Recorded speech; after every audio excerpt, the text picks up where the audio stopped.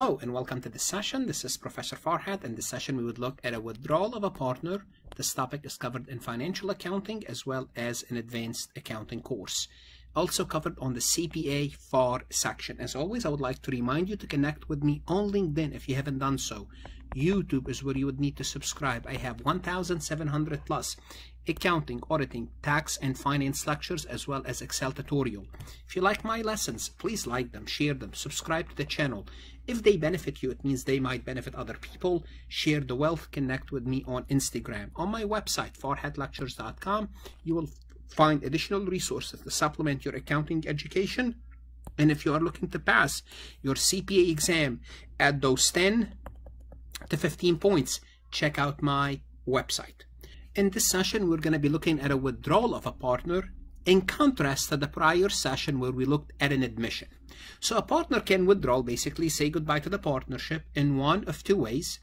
The partner can sell his or her partnership interest to another partner, to another person, it could be another partner, or the partner can distribute cash and other assets to the withdrawing partner. Or simply put, the partner says, look, I'm getting out of this business, give me my share of the business and I'm leaving. So that's how you can get out. Either sell it to another person, including another partner, or to someone else, or get out. Now, is the partnership dissolved? That's a legal question. I will not try to answer in this recording because the rules are changing recently. So when a partner withdraws, there's always either no bonus or a bonus. So in this situation, we're going to work an example where the partners withdraw and they get no bonus. Now, here's what you need to know. We have a capital account. For example, Farhat Capital. Okay? And let's assume my partnership interest in a certain partnership is $75,000. When I get out of this partnership, the balance has to be zero. So I have to zero out my balance. So when a partner leaves, they have to zero out their balance. So keep that in mind. So let's take a look at an example. At the date of the withdrawal of Perez, the partners have the following partners basis. Perez 38, Zain 84, Rashid 38. The partners share income and losses equally. Perez is to receive 38. That's excellent. That's easy. That's easy for everyone. Perez's balance is 38 and Perez is getting 38. Their balance is 38 and they're receiving 38. So pretty straightforward. We debit Perez's capital 38 because that's their balance. So Perez capital was 38 and now it's going to go down to zero and we'll give them cash. So that's easy, no bonus. Now let's assume at the end of the withdrawal of Perez's balance was 38, Zain 84, Rashid 38, and now we're going to give Perez 34. It seems Perez wants to get out real bad, and it's not a good time to get out, and we're going to tell Perez, look, if you want to withdraw, that's your call, but we can only give you 34,000. Perez says, I need to get out.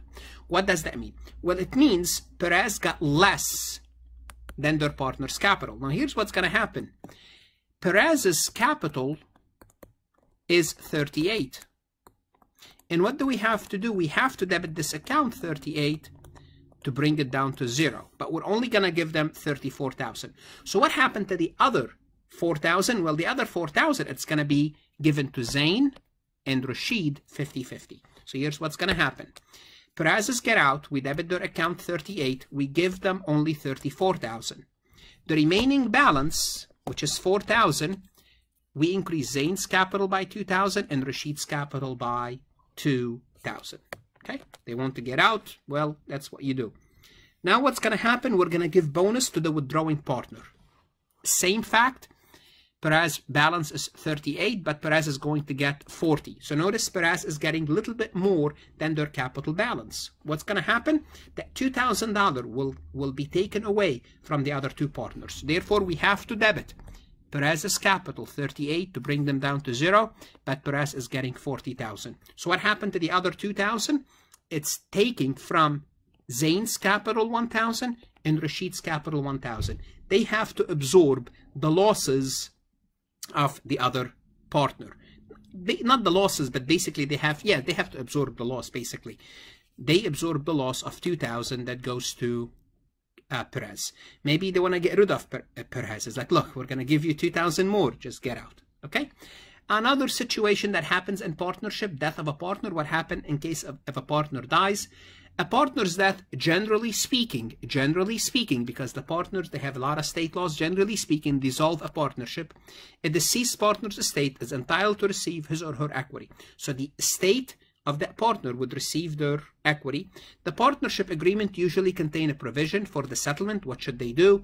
And usually what happens is this. First, you close the books to determine income or loss since the end of the previous period. Because basically, once that partners die, the profit and the loss stops there.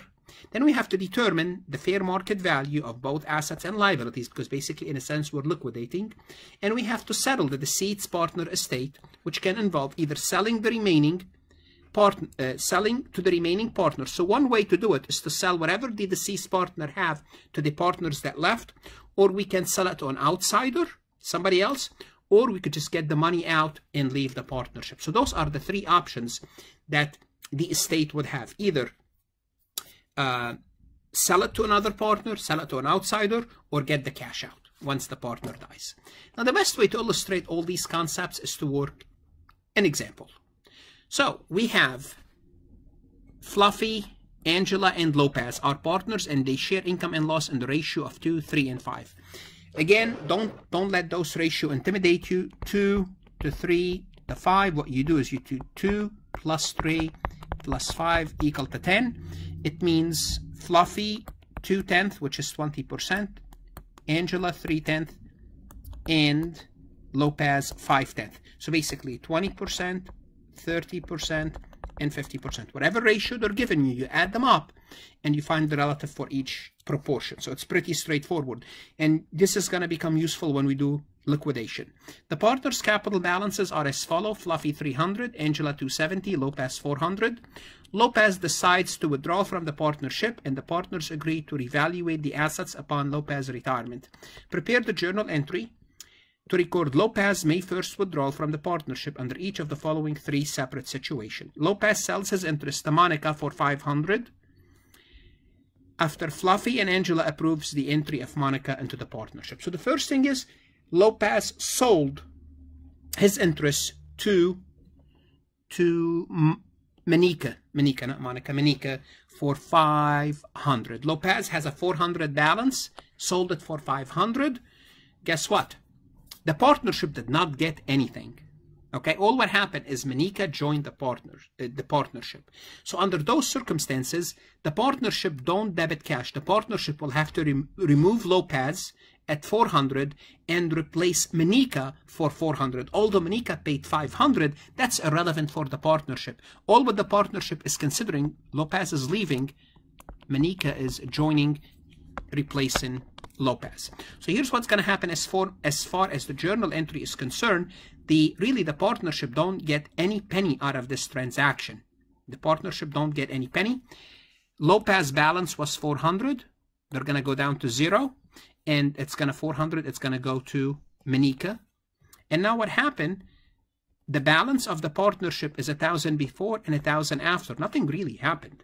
All what we did is Lopez gave up some of their capital, not some, all of it, to Monica. Now the journal entry would remove Lopez at 400 because we need to zero Lopez's account at 400, and we're going to replace Lopez's account with Monica's capital for 400. Notice there is no bonus, no cash, none like that. Let's look at another scenario. Now Lopez gives his interest to a son-in-law, Madrigal, and thereafter Fluffy and Angela accept Madrigal as a partner. Now all what they did is they gave it. They just simply gave their interest to another person. That's fine. It doesn't matter as far as the partnership is concerned. They did not receive a penny. All what we have to do is replace Lopez with Madrigal. So as far as the entry is concerned and the total balance and equity before and after, it's technically the same because nothing really happened as far as the partnership is concerned. So we're reducing Lopez down to 0, and we are giving his cousin or his son, is it son-in-law? His son-in-law, the interest of 400. So before and after. So notice, whether Lopez gave money, received money for his interest, or did not receive money. It's irrelevant as far as the partnership is concerned, because Lopez sold his partnership or her partnership to a third party. So it has nothing to do with the partnership. Let's look at a different scenario. So the entry is remove Lopez and replace Lopez with his son-in-law. So it doesn't, nothing really happen as far as the partnership. Now Lopez is paid $400 for his interest. Easy. If he's paid $400 and he's worth $400, no one's getting anything. So now notice what's going to happen is we have Fluffy, Angela, and Lopez, and Lopez going to be gone. Okay? Lopez going to be gone. What's left is $600.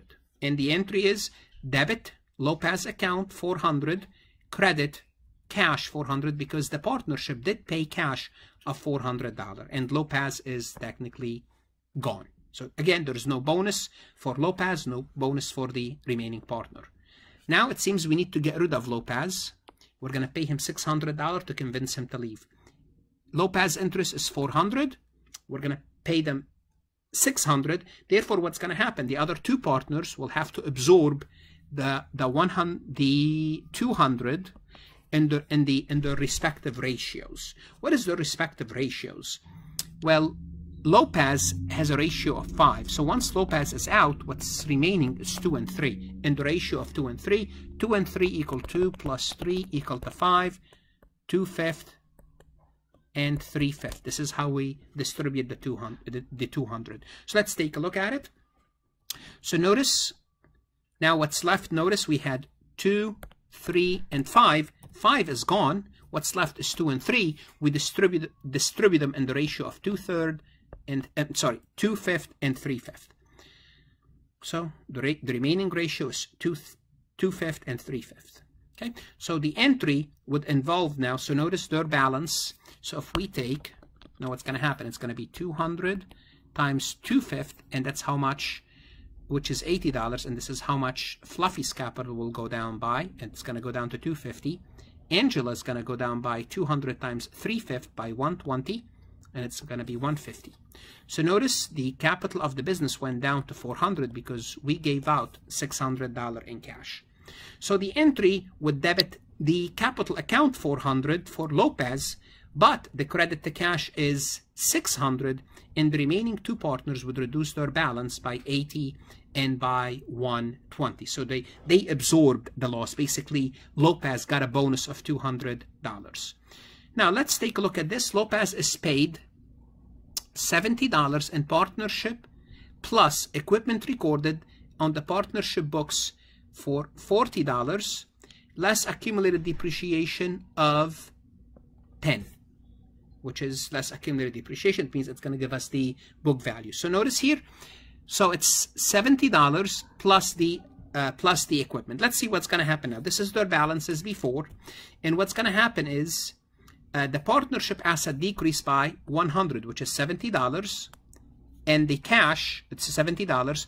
The equipment is 40 minus the 10. The book value is equal to $30. So basically, we gave Lopez how much? $100 for their interest. That's worth 400. It means Lopez needs the money so bad. They want to get out. Say, okay, if you want to get out, we can only give you 100. Well, if we give them 100, it means the remaining balance, the 300, it's going to be left to the other two partners in the ratio of 2/5 and 3/5 because Lopez is gone.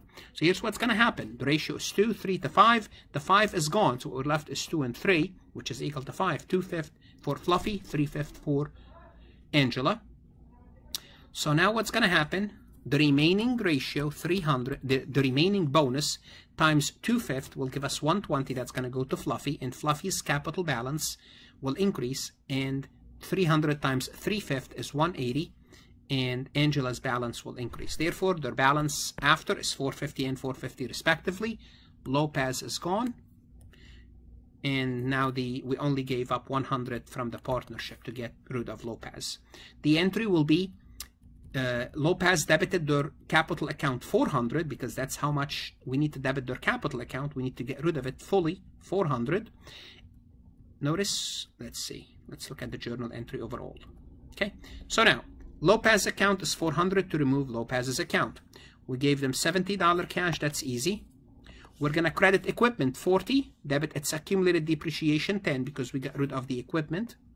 Credit the equipment, debit accumulated depreciation. And the two partners' capital account will increase, one by $120 and the other one by $180. If you like this recording, please like it and share it. If you're looking for additional resources to supplement your accounting education or pass your CPA exam, check out my website, farhatlectures.com. You invest once in your lifetime for your education and your CPA exam. It's a lifetime investment. I strongly suggest you check out my website. In the next session, we would look at liquidation of partnerships. Stay safe during those coronavirus days and study hard.